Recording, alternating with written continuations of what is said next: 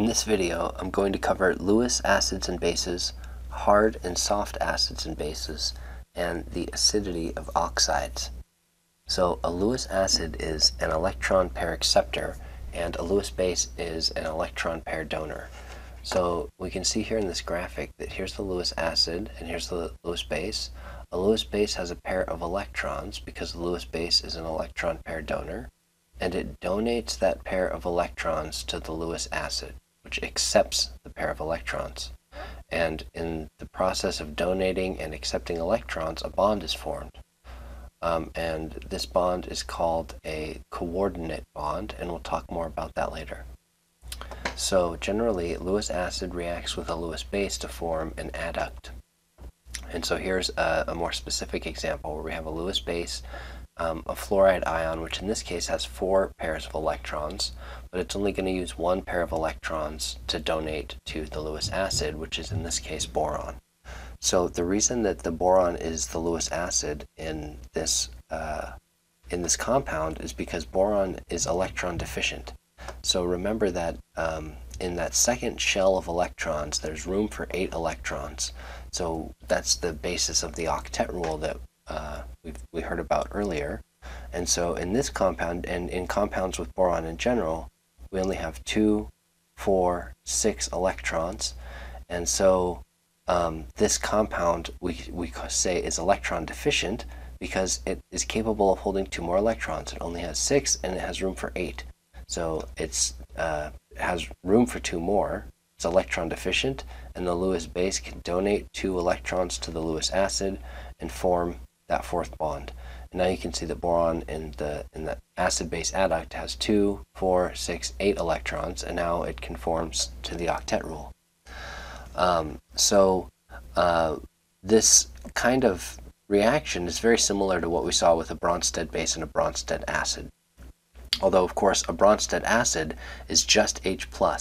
So the only thing that's accepting the electrons when we look at Bronsted acids is an H+. But when we look at Lewis acids, there's a far larger range of compounds that can act as Lewis acids, in the same kind of sense that if we put H+ here, a base would be donating its electrons to H+. So that's why we call these acid-base reactions, because the general mechanism is the same, but the compounds that are involved are slightly different.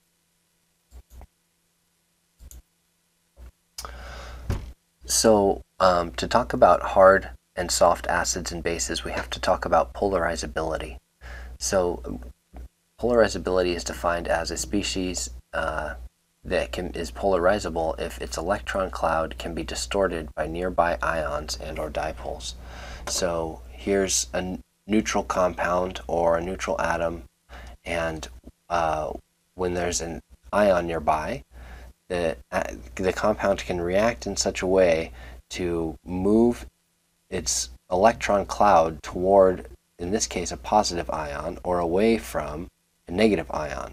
So a compound that's, or a particle, could be an atom too, a molecule or an atom, that's capable of kind of distorting its electron cloud, moving it towards positive charges or away from negative charges. We call that polarizable. And so here's another graphic to kind of show exactly what we're talking about.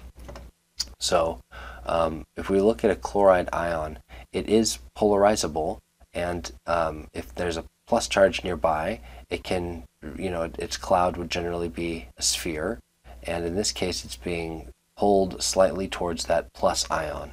If it's a 2+ charge, the polarizability is greater, and if it's a 3+ charge, the polarizability is greater still. So if we look at the polarizability in general, we can see that that means that a chloride ion can move its electron cloud generally toward a positive charge, or any anion, anything could move its electron cloud toward a positive charge or away from a negative charge. Its electron cloud is kind of loosely held to the nucleus. So we can see over here that when we compare F- and Cl- and Br-, all next to the same ion, F- is not particularly polarizable. So you can see, sure, there's maybe a little a little bit of a bump here in response to the aluminum 3 plus ion. But for the most part, its electron shell does not change shape very much when it's next to positive or negative charges. It's fairly spherical the whole time. The chloride ion, on the other hand, is more polarizable because it's bigger, and the electrons in its valence shell, the electrons in the outermost shell, are held more loosely than those in the fluoride ion. And finally, bromide is even bigger. It has even more shells of electrons, and the shell of electrons that's on the outside experiences shielding from the shells of electrons that are on the inside. And so the valence shell in the bromide ion, the biggest of all with the most electrons, is the most polarizable. The electrons in the outermost shell are very loosely held.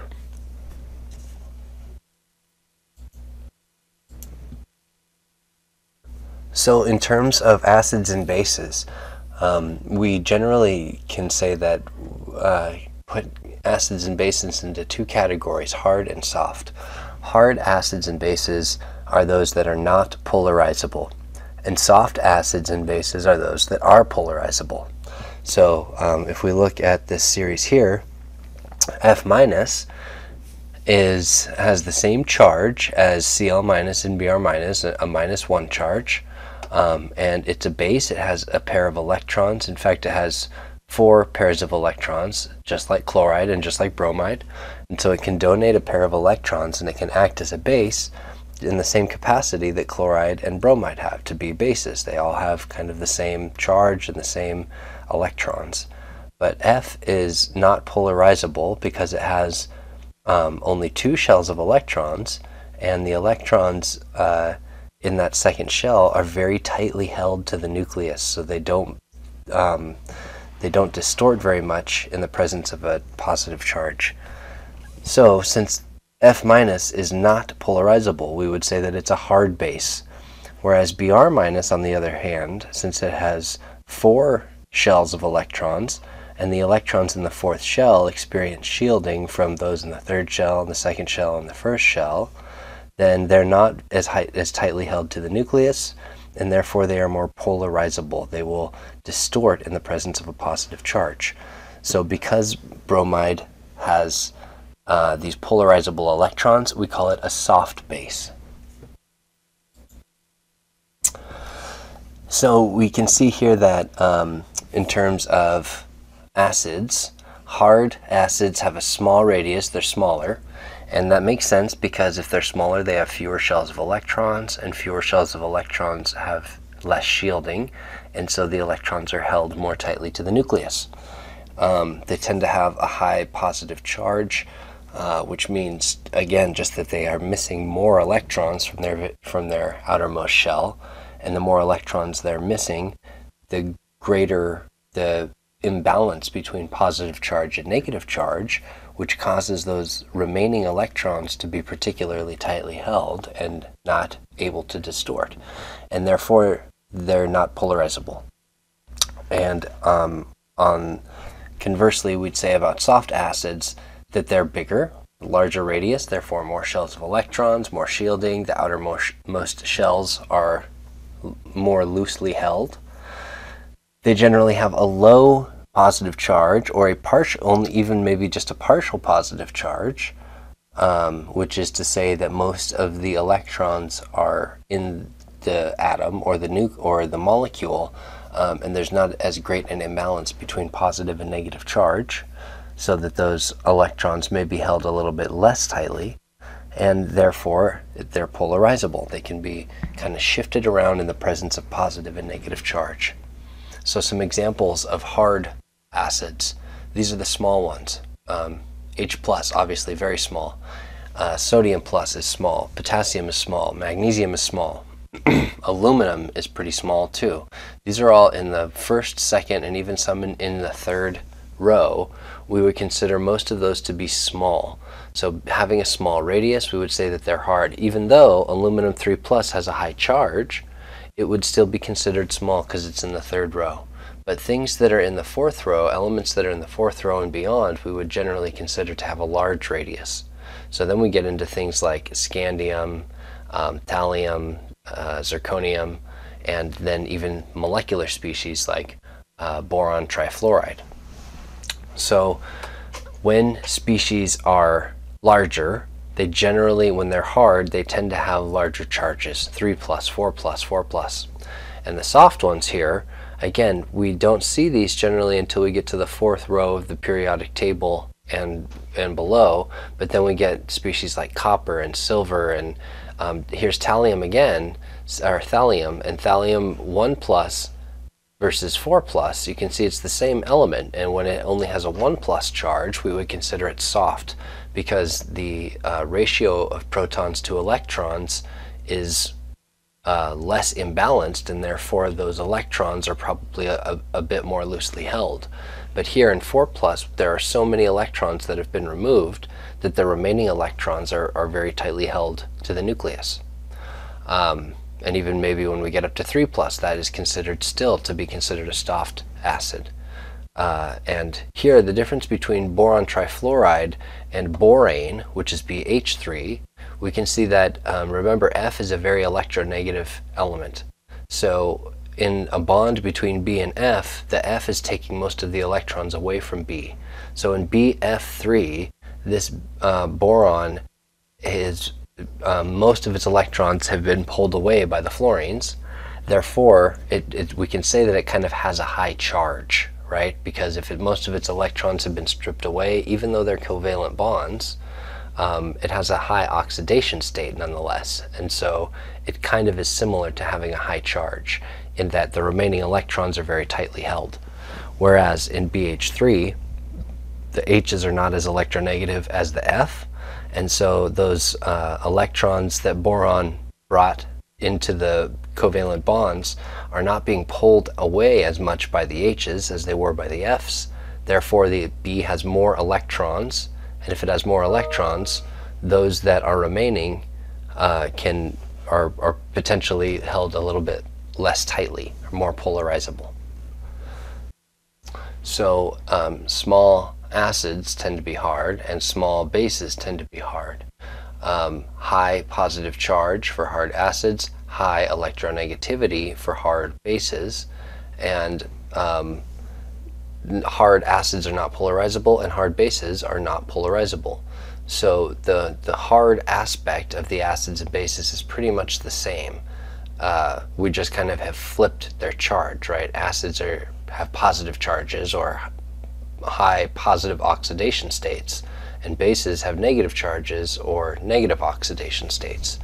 So we can see that water would be considered a hard base. The electrons on the oxygen are not very polarizable. Same thing with OH minus, not very polarizable. We already saw F minus, those electrons are not polarizable.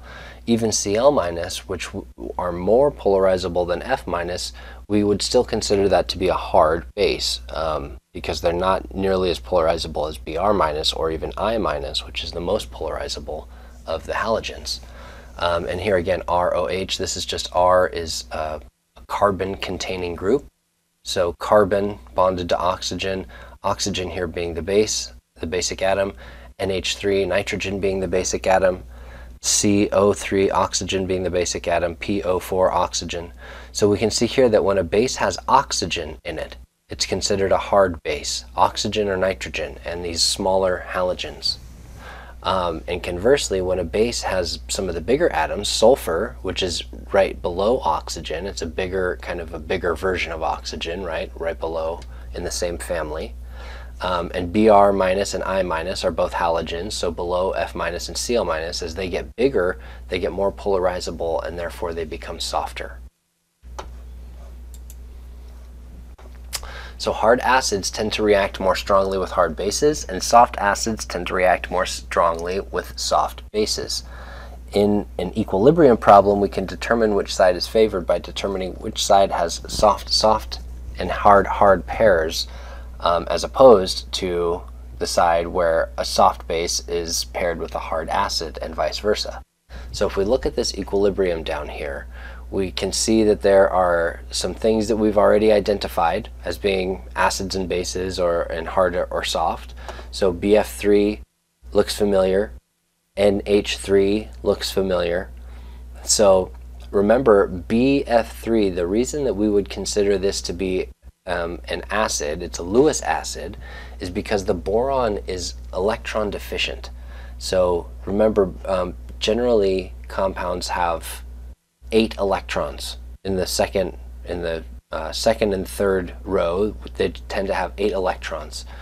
So boron only has 6 electrons because it has 2, 4, 6. It has bonds in each of these BF, it has electrons in each of these BF bonds, and boron does not have a lone pair. So since boron only has 6 electrons, that means it has room for 2 more. So since it can accept a pair of electrons, boron is considered a Lewis acid. So here we have this Lewis acid paired with this, which we would then assume must be a Lewis base. If this is our acid, this must be our base. And then we have this pairing over here. And of this pairing, we should recognize NH3. We saw that on the last slide too, and NH3 is a hard base. So generally bases have oxygen atoms or nitrogen atoms, and or at least these hard ones do. And hard bases are small atoms, and oxygen and nitrogen are small, and they have high electronegativity. So NH3 is a hard base, and we said BF3 is an acid, and because those F's are removing its electrons, it has a high oxidation state. So it's a hard acid. Hard acid, hard base. And now let's look at these other pairs. This is AS and gallium. And so if we look at our periodic table here,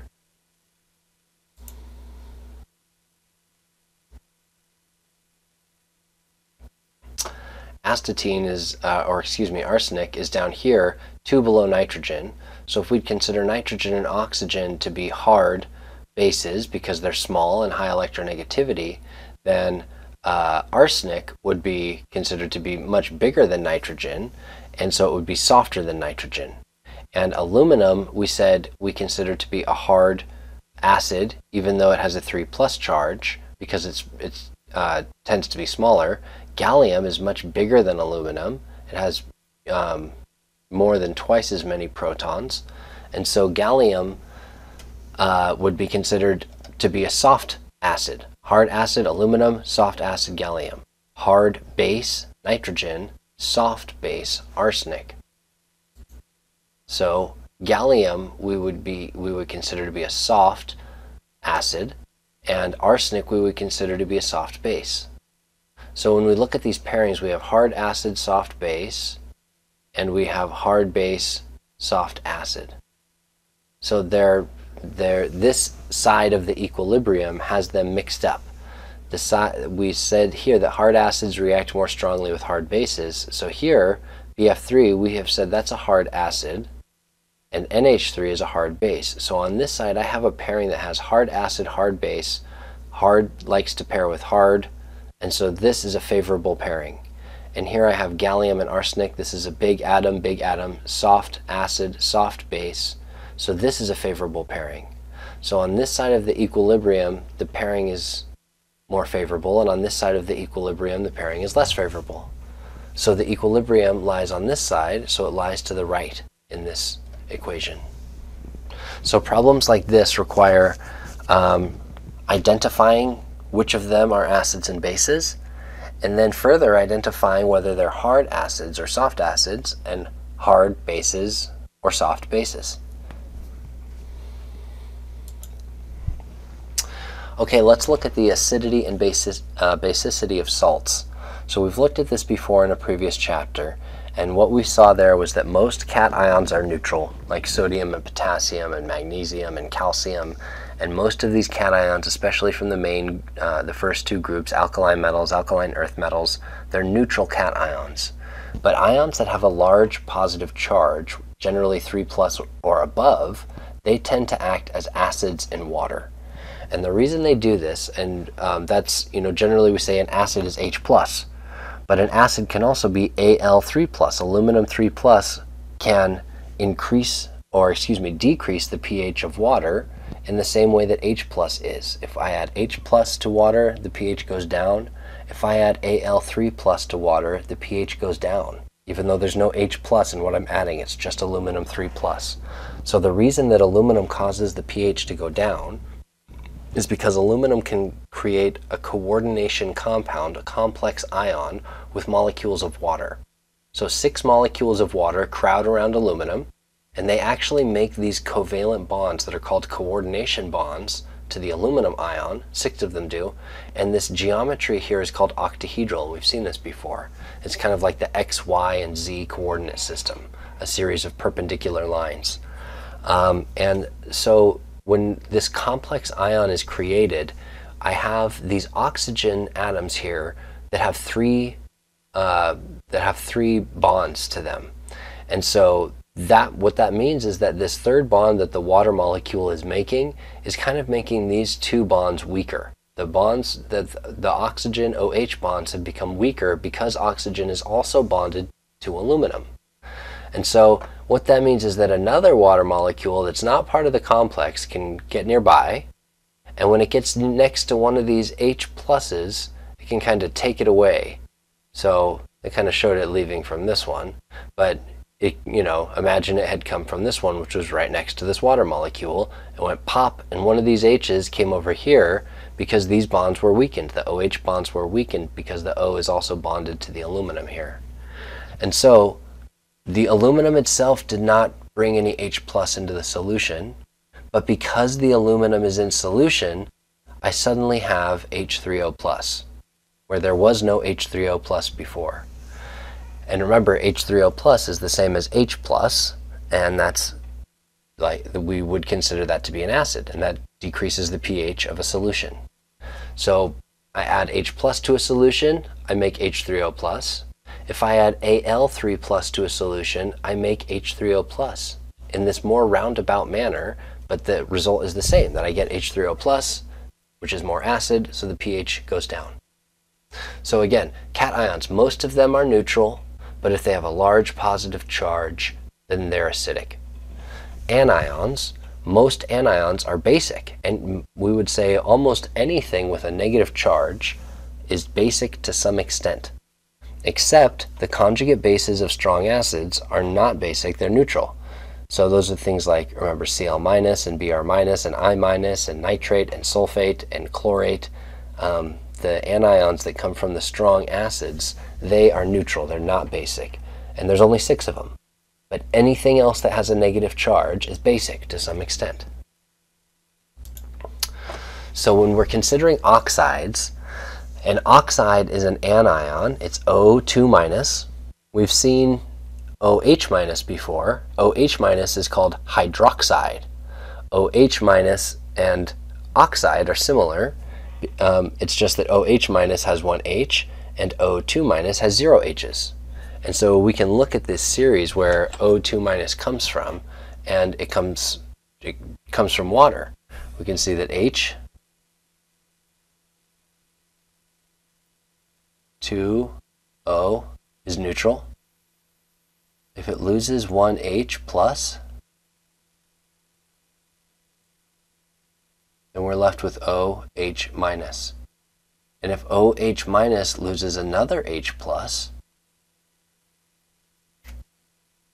then we're left with O2 minus. So this is oxide. And this is hydroxide.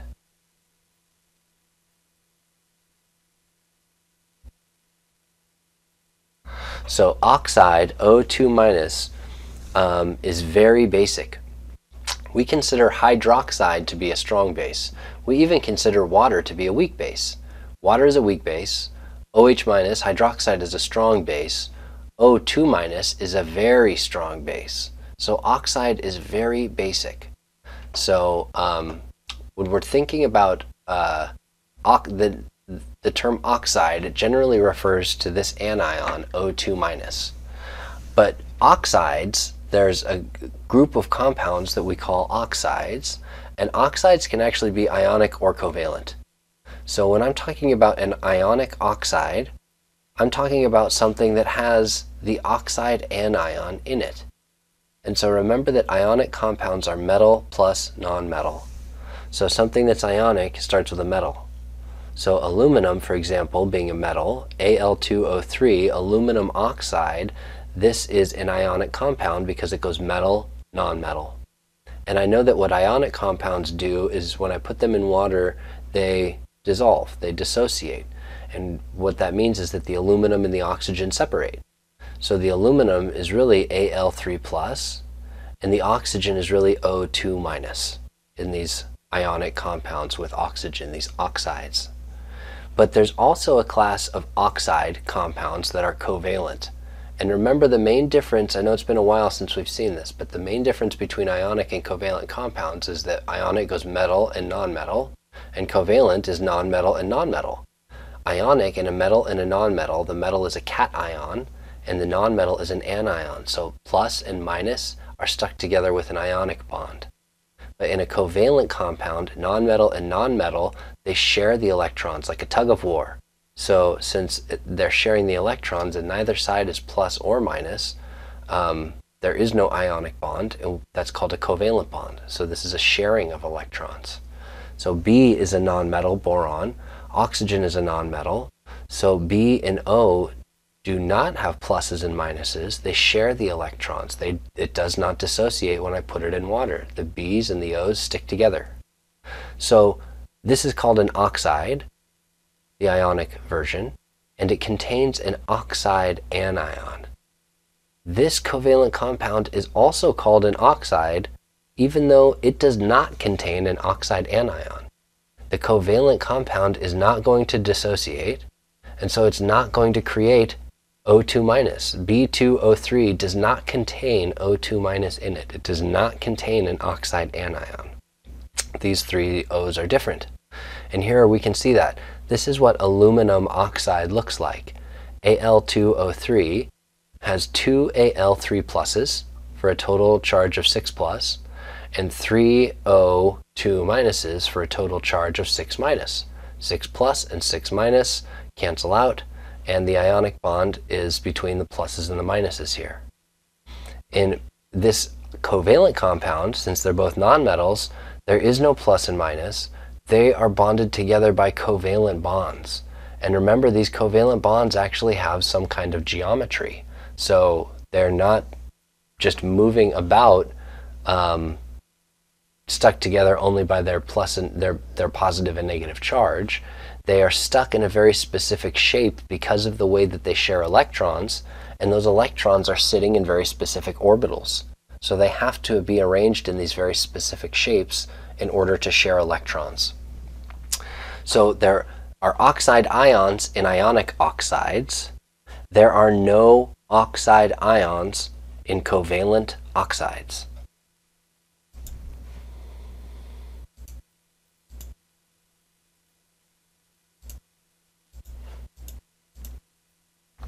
So again, the oxide anion, O2-, is very basic.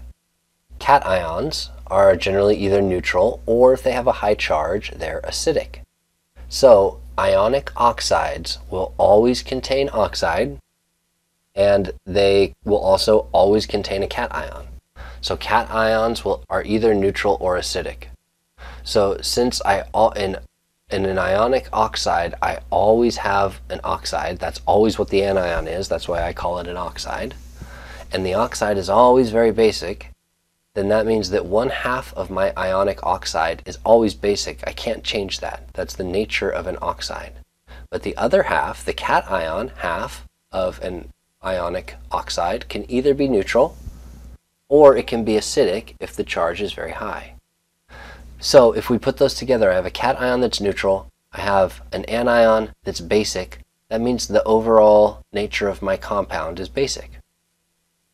If I have a cation that's acidic and I have an anion that's basic, then the nature of that compound that's created from this combination is acidic and basic, which is called amphoteric. It's both. It's acidic and basic. So when I'm talking about ionic oxides, if I've identified that my compound is an oxide, and then I have further identified that my compound is ionic by seeing if it starts with a metal or not, then there are two possibilities for the acidity and basicity of the compound it creates.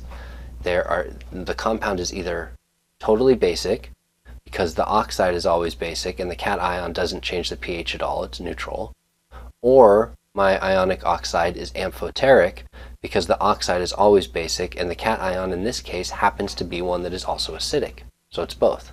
So these are the two possibilities that I have if I have identified my oxide as being ionic: basic or amphoteric. I cannot have an ionic oxide that is acidic, that is acidic only, because the oxide half is always basic. And I cannot have an ionic oxide that is neutral, because the oxide is always basic. So part of my compound must be basic because of this very basic oxide anion. If I look at the acidity and basicity of covalent oxides, those that have a nonmetal first, and two nonmetals, a nonmetal and then a nonmetal, the oxygen atom in the covalent oxides is not basic, it's neutral. So the oxygen atom in ionic oxides is always basic, but the oxygen atom in covalent oxides is not basic. So the first step when you're trying to sort these out and say, is this compound acidic, or is this compound basic, or is this compound neutral, or is this compound amphoteric? The first step is identifying whether the compound is ionic or covalent, because there's a different set of rules depending on whether it's ionic or covalent. You're going to look at that oxygen in a different way. So in covalent compounds, the oxygen atom is not basic, it's neutral. And the first nonmetal atom, the one that's not oxygen, it can either be neutral or it can be acidic. So when I'm looking at a covalent compound, nonmetal atoms that have a low oxidation number are generally neutral. So if they have an oxidation number of 0 or +1 or +2, I can say that nonmetal, like if it's a carbon, if I'm looking at carbon monoxide, for example, CO.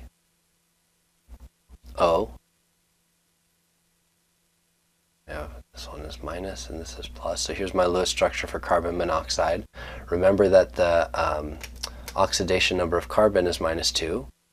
Therefore, the oxidation number of carbon is +2. I think I said carbon. The oxidation number of oxygen is -2. The oxidation number of carbon is therefore +2.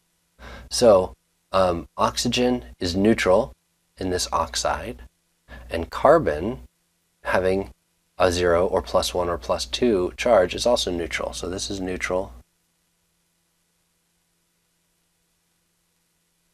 and this is neutral. Therefore, neutral plus neutral, the compound is neutral. This is a neutral oxide, carbon monoxide. But if I look at a different compound, for example, carbon dioxide,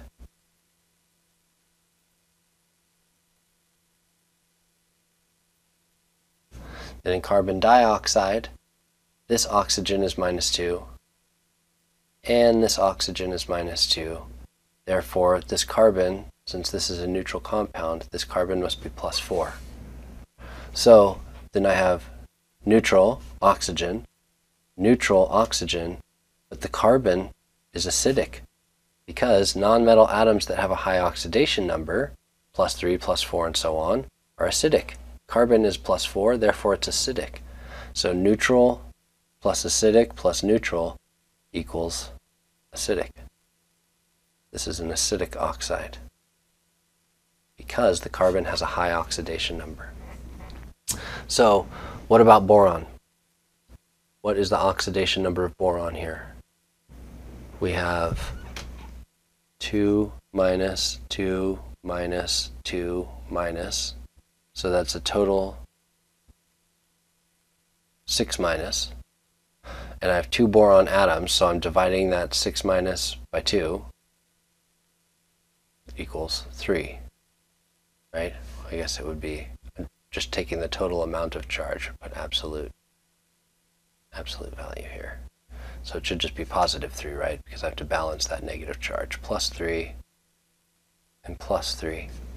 So I have 2, 4, 6 negative charge, plus 3, plus 3, plus 6 positive charge. So the oxidation number on boron is plus 3, therefore it's acidic. Neutral, acidic, acidic. So this whole compound is therefore acidic.